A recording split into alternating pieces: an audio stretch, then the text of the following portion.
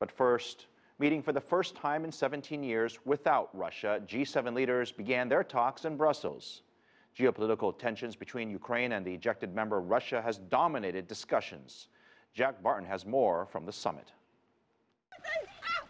There were bare-chested demonstrators and well-orchestrated protests. But the biggest shadows cast over the start of the G7 summit were the crisis in Ukraine and the absence of Russia from the group for the first time since 1998. The crisis in Ukraine and Russia's actions are the very reason for the G7 Brussels summit, instead of the originally planned G8 summit in Sochi. The leaders of the group of 7 industrialized powers, better known as the G7, arrived saying they would discuss strengthening support for Ukraine as well as how to improve dialogue with Russia.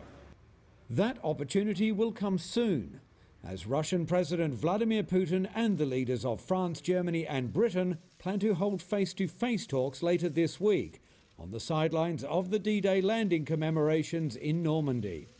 German Chancellor Angela Merkel said they would also send a clear message. If all of this does not work out, to signal the possibility of further actions.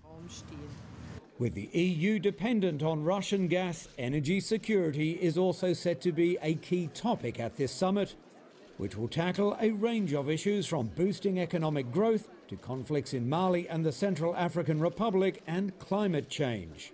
But it's events in Ukraine that will dominate these talks. Behind the scenes, officials here say they would like to see Russia rejoin the grouping at some point in the future. Though given the furor surrounding Russia's absorption of Crimea, that process could take some time. Jack Barton, CCTV, Brussels.